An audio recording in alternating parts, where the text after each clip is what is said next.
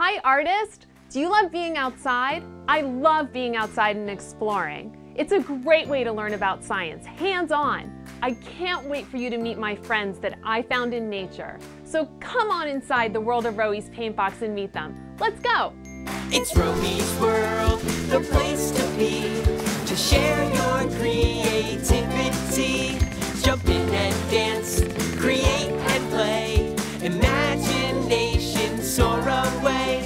So grab your brush, put on your smocks, paint and learn in the Paintbox. It's Roey's World, and your world too. So grab your tools and step right through. Come on in, everyone. Oh, I'm so excited you are here today. And you get to meet my friend Melenis. Melenis, can you show us what you brought? I painted a mouse. She painted a mouse. So let's take a guess whether the mouse is nocturnal or diurnal. Lucy. Nocturnal. Is it nocturnal, Melenis? Yes. It is nocturnal. Britt from the Wildlands is gonna help us learn a little bit more about nocturnal animals, and we might even meet one. You ready? Let's go.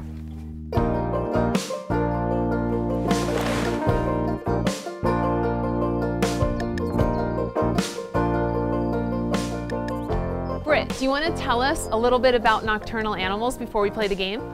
Yep, so guys, nocturnal animals simply means wildlife that comes out to hunt at night. You will find both small prey and larger predators if you come out at nighttime. All of my friends here have done their own artwork, and your job is to guess whether their animal that they've drawn or painted is nocturnal or not. Are you ready? They're gonna introduce themselves, and then I'm gonna call on you and you're gonna guess. Hi, my name is Anna, and I drew an owl.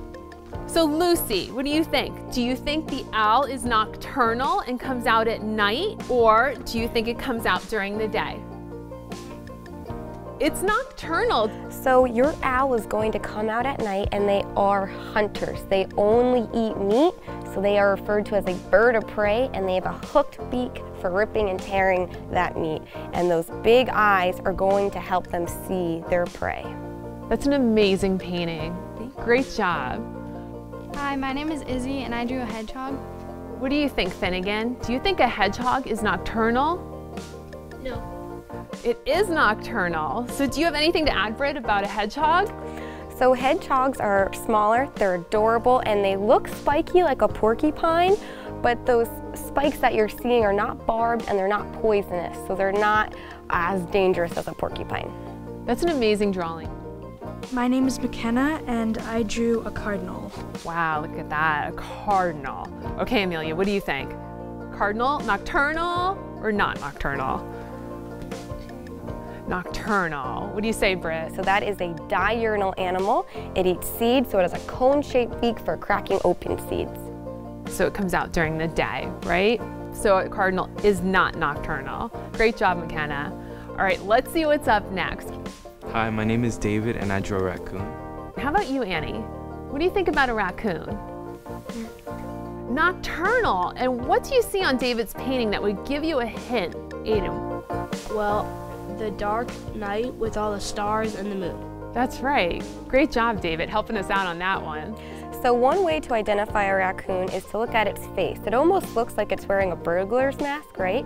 And they're one of the animals most known for going into your trash can at night. They love to scavenge, and even if you close the lid, they actually have thumbs like we do, so they'll just pull that lid right off.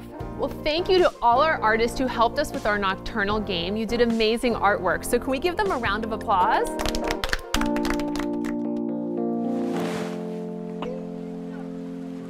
Are you ready to meet our special guest that Britt brought to help us with our painting today?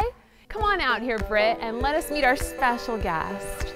I knew it! This is Cabbage from the Wildlands Conservancy. Everyone say hello to Cabbage. Isn't he adorable? So Britt, can you tell us a little bit about Cabbage? Sure, so Cabbage is a striped skunk. If you guys look at his claws, he's got nice big claws for digging up his favorite food, which is grubs. He loves to dig up the insects that are burrowing in the ground. Now this is a domesticated skunk, which means it can't spray you. So, yes, very good. Do you guys have any idea what the first sign is that a skunk may spray you? What are they gonna do with their bodies? Stick up their tail. Very good. They're gonna stick up their tail because the glands that they would use to spray you with are located just below their tail. Now, skunks can spray up to 10 feet and they have the ability to aim their spray. So they're going to aim for your eyes if they can, because what happens if you get sprayed? If you're an animal like a dog and you're trying to get to a skunk, what are you gonna do if you get sprayed? Are you gonna keep chasing it? No, you're gonna stop, right? Oh, you feel sick, my eyes hurt, I can't see, and that skunk is going to have time to waddle away. If you look at their little limbs, they've got short legs, so they can't run very fast. They're not very strong. All they can do is spray and waddle away as quick as they can to try to get away. He can weigh between 6 and 8 pounds. He's pretty well fed, so he's probably on the 8-pound side of that scale. Do you guys want to touch Cabbage? Okay, so I'll bring him around. You can give him a pet down the back, and you can feel that thick, soft fur.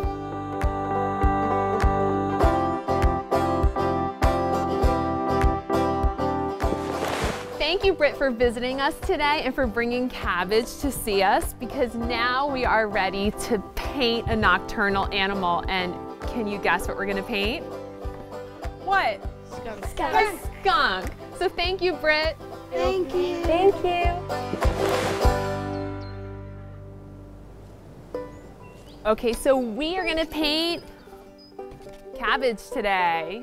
We're gonna put a night sky behind him, we're gonna put some grass underneath him, and a moon in the sky. Does that sound awesome? Okay, so you have 2 brushes in your water. You're gonna take the smaller brush out, and what we're gonna do is we're gonna make Cabbage's shape first. You can follow along on your iPad, Amelia, okay? I'm gonna use a gray color to put Cabbage's shape in. So I'm gonna mix a little bit of black and a little bit of white, and I'm gonna make his face shape first, which is just gonna be a long oval shape, just like that. And then I'm gonna make his body. And Britt told us he had a pretty long, heavy body, right? So it's just another long oval. We're gonna cover over these shapes with lots of brush strokes or lots of pencil strokes, so don't feel like you're stuck with these shapes. We're gonna go over them. We're gonna do a big long tail, so it's gonna go up and back down. That looks like a banana, doesn't it? That's gonna get covered over with big long brush strokes. And then we're gonna put his feet shapes down here.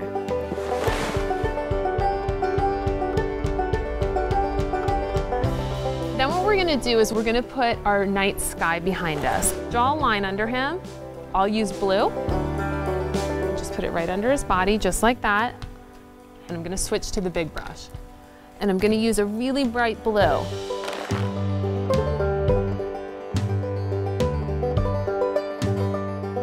I'm gonna go all around these shapes. Nice big brush strokes. Okay, and get really close to the skunk shape. Ooh, it looks amazing. You're good with that iPad, Amelia. Once you have your sky color filled in for the background, we're gonna go down to underneath Cabbage. And what I put underneath Cabbage was a combination of brown and green.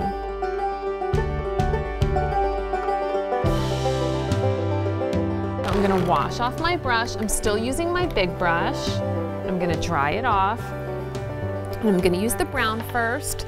I'm gonna go right under that line, and I'm gonna make it look like little crisscross shapes. So make little X's with it.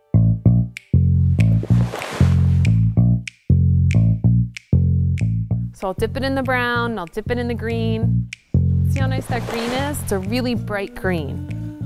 I'm not blending the colors together. I'm just crisscrossing my brush strokes so that you can see each of the brush strokes. What I'm gonna do next is I'm gonna wash off my brush and dry it off, and then I'm gonna go back to Cabbage.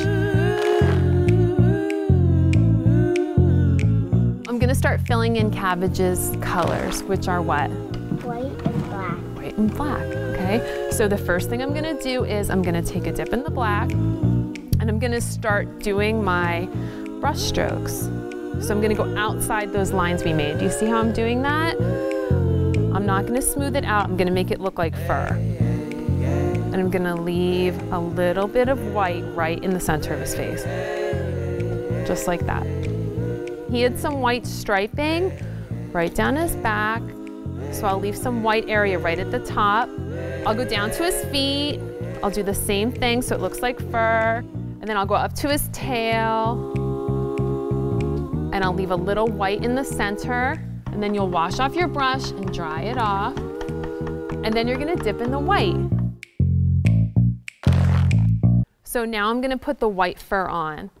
So you wanna wait till your black's dry or else it's gonna turn gray, so you get a nice white coat. You wanna put a little white stripe down his face. Now to get the moon on top of the blue, here's what you're gonna need to do. Wash off your brush and dry it off. And you're gonna wanna put a white circle first, so put a dot of white and swirl the white around until you get the moon shape you want. Then swirl the yellow on top of it. And then you can go back and you can add stars in the background. And then you have to sign your painting. And if you don't want to name your skunk Cabbage, you can come up with your own name, because now you made your own skunk. I'll name it Snuggles. Snuggles is a good one.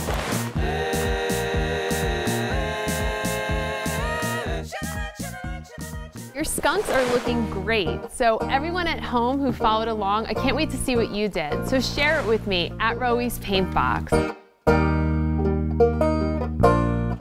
And I can't wait to see you next time in the world of Roey's Paintbox. See you then. Wow, Lucy, that's awesome.